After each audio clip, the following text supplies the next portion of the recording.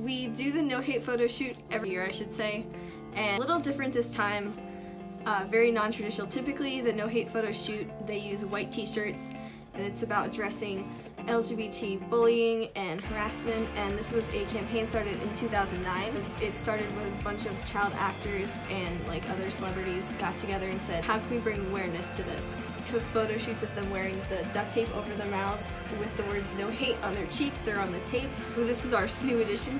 I think it's a really important event to have because you're not just inviting people from generation equality, but you're inviting people that are just passing by and asking, hey, what are you doing? Explaining what No Hate is and the organization behind it. So although we're not affiliated with No Hate, it was created basically by the organization called No Hate.